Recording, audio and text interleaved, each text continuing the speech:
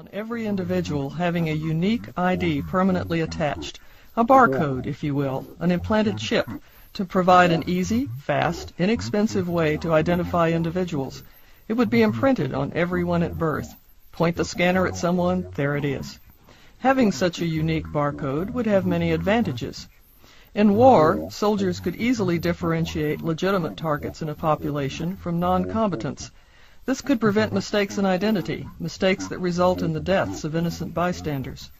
Weapons systems would record the code of the user, identifying who fired which shot and leading to more accountability in the field. Anonymity would be impossible, as would mistaken identity, making it easier to place responsibility accurately, not only in war, but in non-combat situations far from war.